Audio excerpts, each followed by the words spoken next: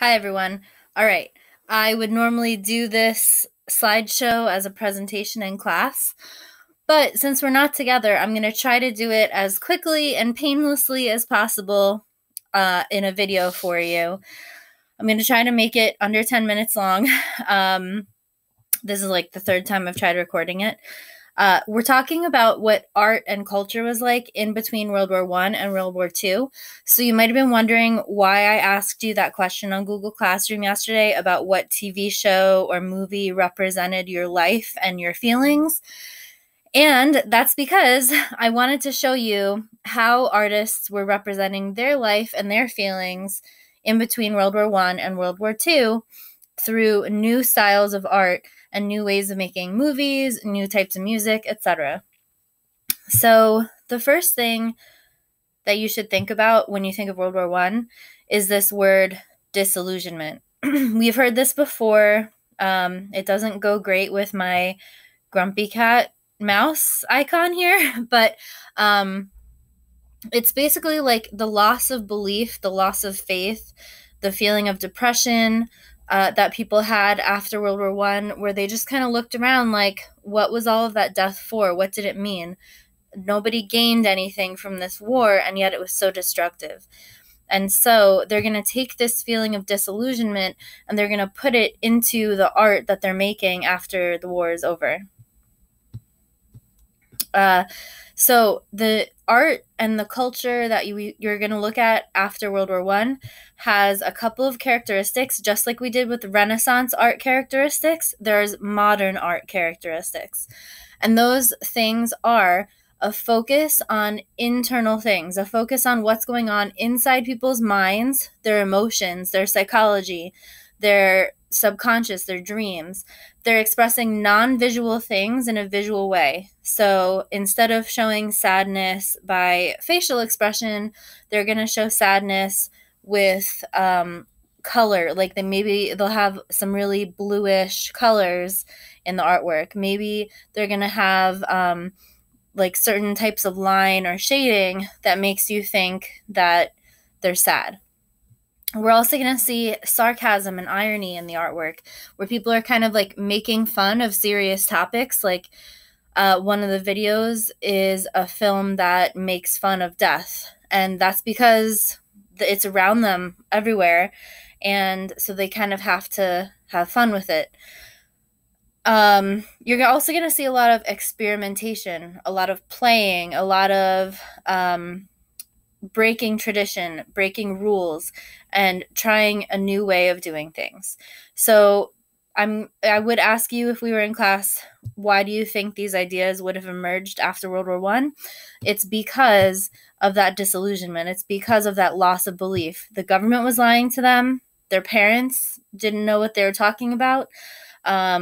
All of the things that they went into the war for ended up not being true. And so when they came back, they just were like, we can't do things the way our parents did.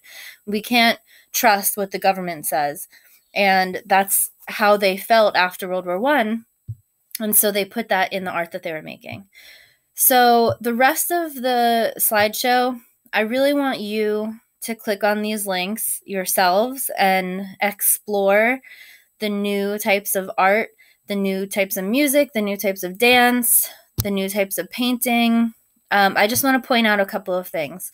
So one is like youth culture in the 1920s, in between World War I and World War II. There was a lot more going out in cities. Young people wore clothing that was a little more revealing. They drank and smoked in public. They danced in a more crazy way. The adults didn't understand it.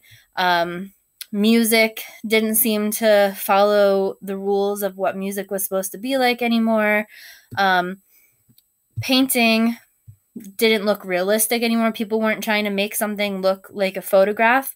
They're trying to make something that that expressed how they were feeling. So remember I said like using color to show sadness? Like, yeah, she has a facial expression, but it's not really dramatic. What's dramatic is the color, the way it's painted.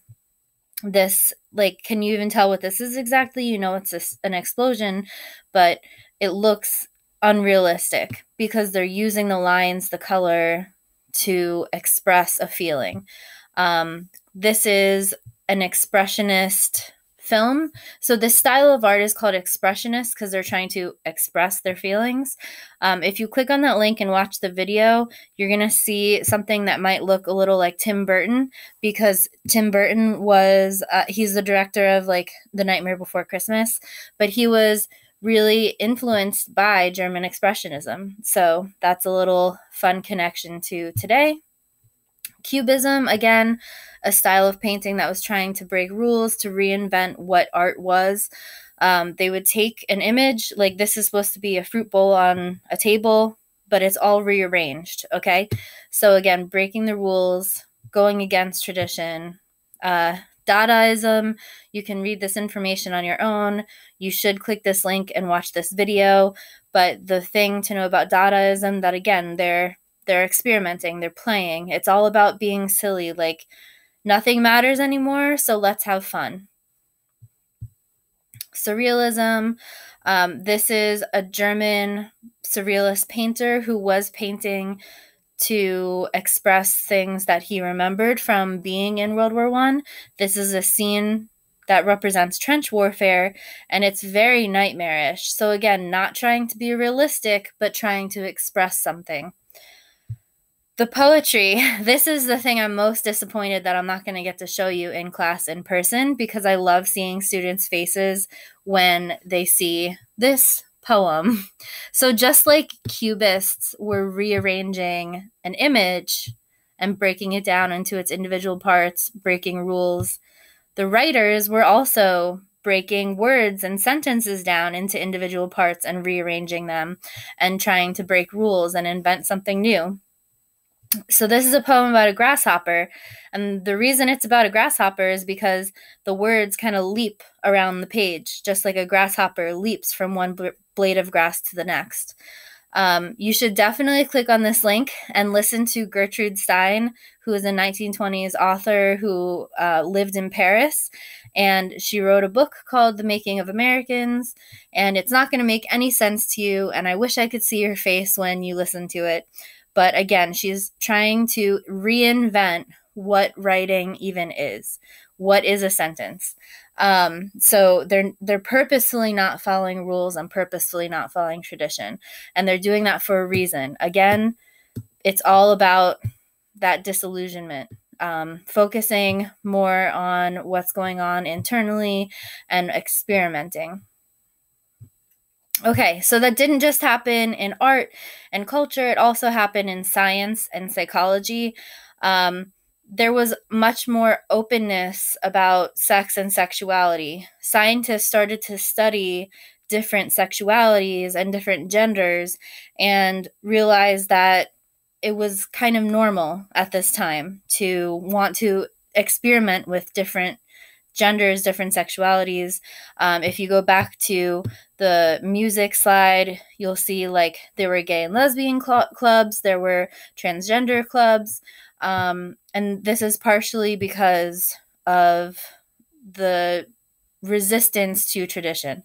And so that was a new openness after World War I that conservatives had a backlash against. So one of the things that the Nazis were able to get followers for is because they wanted to go back to how things were before World War I. They thought modern art and jazz were trashy and that they were a bad influence on kids.